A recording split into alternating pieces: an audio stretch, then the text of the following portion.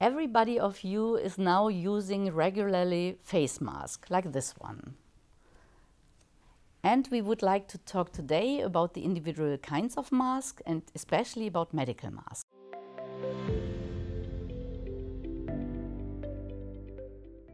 In this pandemic situation we are in right now, the need for face masks is increasing dramatically.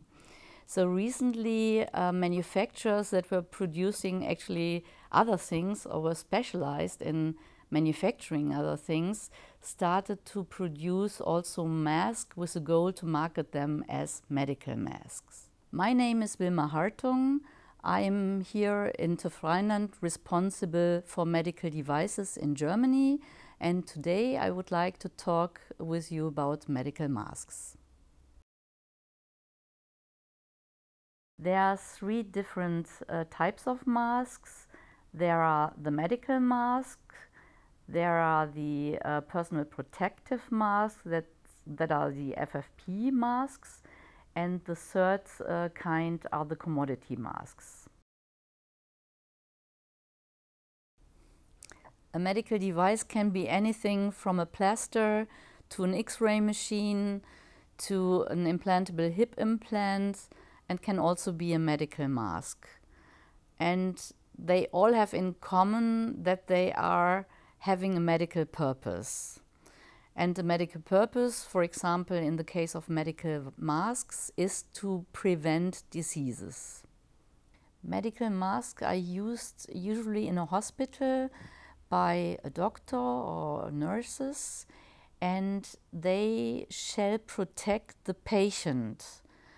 And that means, for example, during a surgery, if a doctor is wearing a medical mask, then it shall protect the patient from, for example, infectious droplets. So a manufacturer can produce face masks, and if he defines that these face masks shall be used in a hospital by a nurse or by a doctor, then it is a medical device, and then it must fulfill all requirements for medical devices.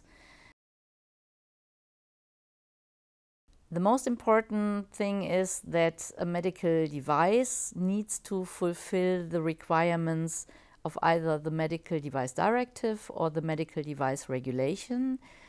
That means, for example, that the manufacturer has to prepare a technical documentation for his medical mask, and in addition they need to consider the standard 14683 for medical masks. Medical masks are classified into the lowest risk class of medical devices.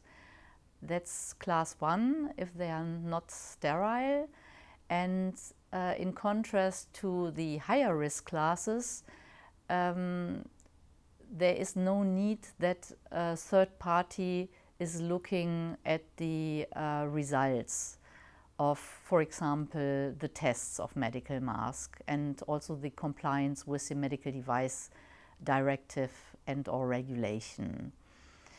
And thus we as TÜV Rheinland can actually offer certain reports, for example, that we review the technical documentation, that we perform testing of the medical mask according to the 14683, and we can offer a tested medical device mark. And this goes beyond the regulatory requirements.